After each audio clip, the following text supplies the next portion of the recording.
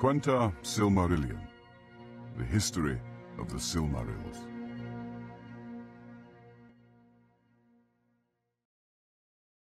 Of the Sindar. Now, as has been told, the power of Elwe and Melian increased in Middle-earth, and all the Elves of Beleriand, from the mariners of Círdan to the wandering hunters of the Blue Mountains beyond the river Gelion, owned Elwe as their lord. Elu Thingol, he was called, King Greymantle in the tongue of his people. They are called the Sindar, the grey elves of starlit Beleriand. And although they were Moriquendi under the lordship of Thingol and the teaching of Melian, they became the fairest and the most wise and skilful of all the elves of Middle-earth. And at the end of the first age of the Chaining of Melkor, when all the earth had peace and the glory of Valinor was at its noon, there came into the world Luthien, the only child of Thingol and Melian. Though Middle-earth lay for the most part in the sleep of Yavanna, in Beleriand under the power of Melian there was life and joy, and the bright stars shone as silver fires. And there in the forest of Neldoreth Luthien was born, and the white flowers of Nip-Hredil came forth to greet her as stars from the earth. It came to pass during the second age of the captivity of Melkor that dwarves came over the blue mountains of Ered Luin into Beleriand. Themselves they named Khazâd, but the Sindar called them Naugrim, the stunted people, and Gon-Hirim, masters of stone. Far to the east were the most ancient dwellings of the Naugrim, but they had delved for themselves great halls and mansions after the manner of their kind in the eastern side of Ered Luin, and those cities were named in their own tongue, Gabil-Gathol and Tumunzahar. To the north of the great height of Mount Dolmed was Gabil-Gathol, which the elves interpreted in their tongue Belegost, that is, Miklaburg. And southward was delved Tumunzahar by the elves named Nogrod, the Hollow-Bold. Greatest of all the mansions of the dwarves was Khazâd-dûm, the Dwarrow-delf, Hadodrond in the elvish tongue, that was afterwards in the days of its darkness called Moria. But it was far off in the mountains of mist, beyond the wide leagues of Eriador, and to the Eldar came but as a name and a rumour from the words of the dwarves of the Blue Mountains. From Nogrod and Belegost the Naugrim came forth into Beleriand, and the elves were filled with amazement, for they had believed themselves to be the only living things in Middle-earth that spoke with words or wrought with hands, and that all others were but birds and beasts. But they could understand no word of the tongue of the Naugrim, which to their ears was cumbrous and unlovely, and few ever of the Eldar have achieved the mastery of it. But the dwarves were swift to learn, and indeed were more willing to learn the elven tongue than to teach their own to those of alien race. Few of the Eldar went ever to Nogrod and Belegost, save Eol of Nan Elmoth, and Maeglin his son. But the dwarves trafficked into Beleriand, and they made a great road that passed under the shoulders of Mount Dolmed, and followed the course of the river Askar, crossing Gelion at San Athrad, the Ford of Stones, where battle after befell. Ever cool was the friendship between the Naugrim and the Eldar, though much profit they had one of the other. But at that time those griefs that lay between them had not yet come to pass, and King Thingol welcomed them. But the Naugrim gave their friendship more readily to the Noldor in after days than to any others of elves and men, because of their love and reverence for Aula, and the gems of the Noldor they praised above all other wealth. In the darkness of Arda already the dwarves wrought great works, for even from the first days of their fathers they had marvellous skill with metals and with stone.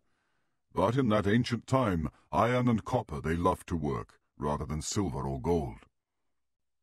Now Melian had much foresight after the manner of the Maiar, and when the second age of the captivity of Melkor had passed, she counselled Thingol that the peace of Arda would not last forever. He took thought, therefore, how he should make for himself a kingly dwelling, and a place that should be strong if evil were to awake again in Middle-earth. And he sought aid and counsel of the Dwarves of Belegost. They gave it willingly, for they were unwearied in those days, and eager for new works. And though the Dwarves ever demanded a price for all that they did, whether with delight or with toil, at this time they held themselves paid. For Melian taught them much that they were eager to learn, and Thingol rewarded them with many fair pearls. These Círdan gave to him, for they were got in great number in the shallow waters about the Isle of Valar. But the Naugrim had not before seen their like, and they held them dear. One there was as great as a dove's egg, and its sheen was as starlight in the foam of the sea. Nymphelos it was named, and the chieftain of the Dwarves of Belegost prized it above a mountain of wealth. Therefore the Naugrim laboured long and gladly for Thingol, and devised for him mansions after the fashion of their people, delved deep in the earth. Where the Esgalduin flowed down and parted Neldoreth from Rhegion, there rose in the midst of the forest a rocky hill, and the river ran at its feet. There they made the gates of the hall of Thingol, and they built a bridge of stone over the river, by which alone the gates could be entered. Beyond the gates wide passages ran down to high halls and chambers far below, that were hewn in the living stone, so many and so great that the dwelling was named Menegroth, the 1,000 Caves. But the elves also had part in that labour, and elves and dwarves together, each with their own skill, there wrought out the visions of Melian, images of the wonder and beauty of Valinor beyond the sea. The pillars of Menegroth were hewn in the likeness of the beeches of Orema, stock, bough, and leaf, and they were lit with lanterns of gold. The nightingales sang there as in the gardens of Lorien, and there were fountains of silver, and basins of marble, and floors of many-coloured stones.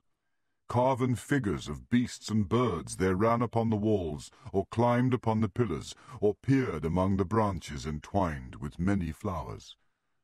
And as the years passed, Melian and her maidens filled the halls with woven hangings, wherein could be read the deeds of the Valar, and many things that had befallen in Arda since its beginning, and shadows of things that were yet to be.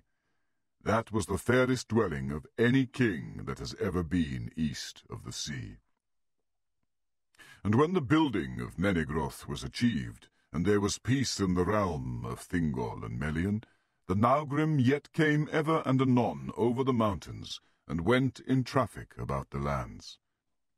But they went seldom to the Falas, for they hated the sound of the sea, and feared to look upon it. To Beleriand there came no other rumour or tidings of the world without. But as the third age of the captivity of Melkor drew on, the dwarves became troubled, and they spoke to King Thingol, saying that the Valar had not rooted out utterly the evils of the north, and now the remnant, having long multiplied in the dark, were coming forth once more and roaming far and wide. "There are fell beasts," they said, "in the land east of the mountains, and your ancient kindred that dwell there are flying from the plains to the hills." And ere long the evil creatures came even to Beleriand, over passes in the mountains, or up from the south through the dark forests. Wolves there were, or creatures that walked in wolf shapes, and other fell beings of shadow, and among them were the Orcs, who afterwards wrought ruin in Beleriand. But they were yet few and wary, and did but smell out the ways of the land, awaiting the return of their lord. Whence they came, or what they were, the elves knew not then, thinking them perhaps to be Avari, who had become evil and savage in the wild, in which they guessed all too near, it is said. Therefore Thingol took thought for arms, which before his people had not needed, and these at first the Naugrim smithed for him, for they were greatly skilled in such work, though none among them surpassed the craftsmen of Nogrod, of whom Telkar the smith was greatest in renown. A warlike race of old were all the Naugrim, and they would fight fiercely against whomsoever aggrieved them. Servants of Melkor, or Eldar, or Avari, or wild beasts, or not seldom their own kin, dwarves of other mansions and lordships. Their smithcraft, indeed, the Sindar soon learned of them. Yet in the tempering of steel alone of all crafts, the dwarves were never outmatched, even by the Noldor. And in the making of mail of linked rings, which was first contrived by the smiths of Belegost, their work had no rival. At this time, therefore, the Sindar were well armed, and they drove off all creatures of evil and had peace again. But Thingol's armories were stored with axes and with spears and swords and tall helms and long coats of bright mail. For the hauberks of the dwarves were so fashioned that they rusted not, but shone ever as if they were new burnished. And that proved well for Thingol in the time that was to come. Now, as has been told, one Lenwe of the host of Olwe forsook the march of the Eldar at that time when the Teleri were halted by the shores of the great river upon the borders of the westlands of Middle-earth.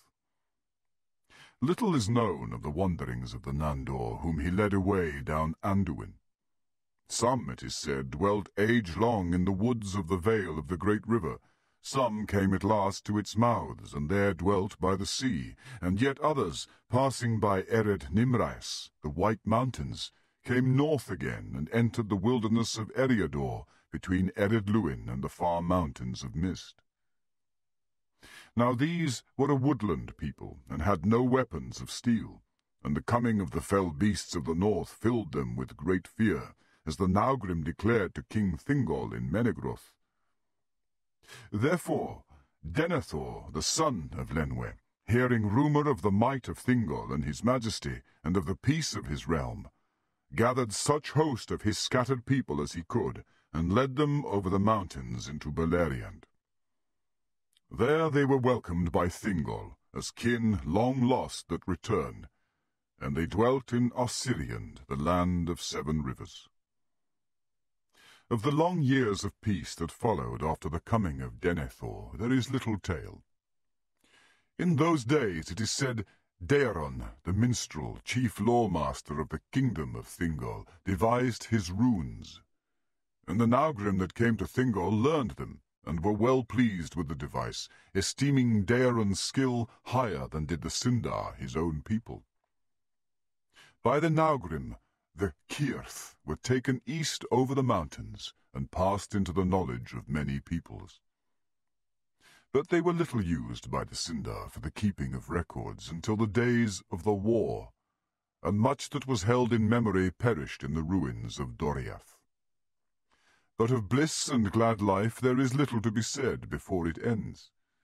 As works fair and wonderful, while still they endure for eyes to see, are their own record, and only when they are in peril or broken for ever do they pass into song. In Beleriand in those days the elves walked, and the rivers flowed, and the stars shone, and the night flowers gave forth their scents. And the beauty of Melian was as the noon, and the beauty of Luthien was as the dawn in spring. In Beleriand King Thingol upon his throne was as the lords of the Maiar, whose power is at rest, whose joy is as an air that they breathe in all their days, whose thought flows in a tide untroubled from the heights to the deeps. In Beleriand still at times rode Orome the Great, passing like a wind over the mountains, and the sound of his horn came down the leagues of the starlight, and the elves feared him for the splendour of his countenance, and the great noise of the onrush of Nahar. But when the Valaroma echoed in the hills, they knew well that all evil things were fled far away. But it came to pass at last that the end of bliss was at hand, and the noontide of Valinor was drawing to its twilight. For as has been told, and as is known to all, being written in lore and sung in many songs, Melkor slew the trees of the Valar with the aid of Ungoliant, and escaped, and came back to Middle-earth. Far to the north befell the strife of Morgoth and Ungoliant. But the great cry of Morgoth echoed through Beleriand, and all its people shrank with fear. For though they knew not what it foreboded, they heard then the herald of death. Soon afterwards Ungoliant fled from the north, and came into the realm of King Thingol, and a terror of darkness was about her.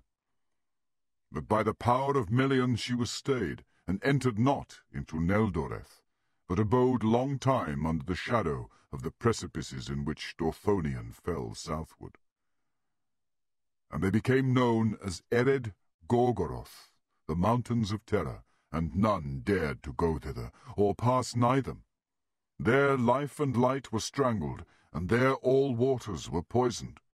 But Morgoth, as has before been told, returned to Angband and built it anew, and above its doors he reared the reeking towers of Thangorodrim, and the gates of Morgoth were but 150 leagues distant from the bridge of Menegroth, far, and yet all too near.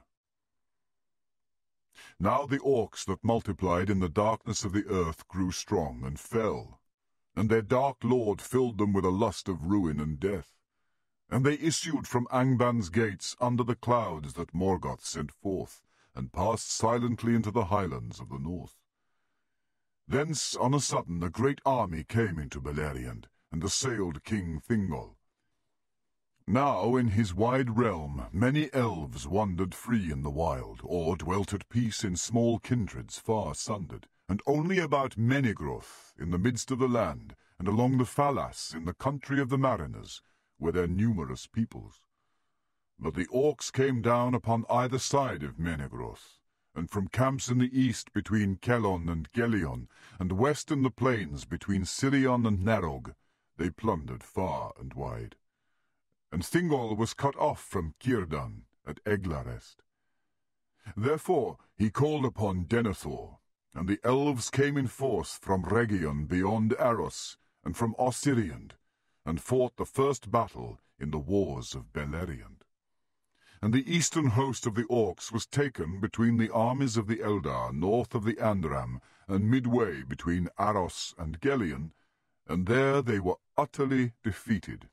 And those that fled north from the great slaughter were waylaid by the axes of the Naugrim that issued from Mount Dolmed. Few indeed returned to Angband. But the victory of the elves was dear bought.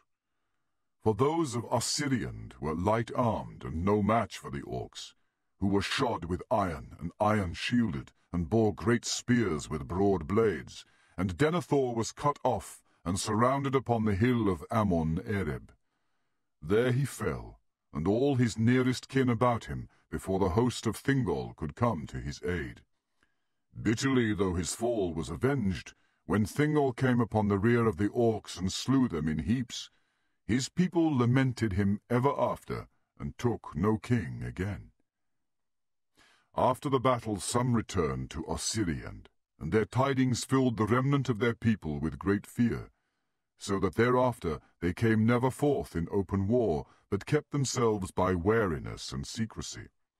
And they were called the Lyquendi, the Green Elves, because of their raiment of the colour of leaves. But many went north and entered the guarded realm of Thingol, and were merged with his people. And when Thingol came again to Menegroth, he learned that the Orc host in the west was victorious, and had driven Círdan to the rim of the sea. Therefore he withdrew all his people that his summons could reach within the fastness of Neldoreth and Region. And Melian put forth her power, and fenced all that dominion round about with an unseen wall of shadow and bewilderment, the girdle of Melian, that none thereafter could pass against her will, or the will of King Thingol, unless one should come with a power greater than that of Melian the Maya. And this inner land, which was long named Eglador, was after called Doriath, the guarded kingdom, land of the girdle. Within it there was yet a watchful peace, but without there was peril and great fear, and the servants of Morgoth roamed at will, save in the walled havens of the Falas. But new tidings were at hand, which none in Middle-earth had foreseen, neither Morgoth in his pits, nor Melian in Menegroth.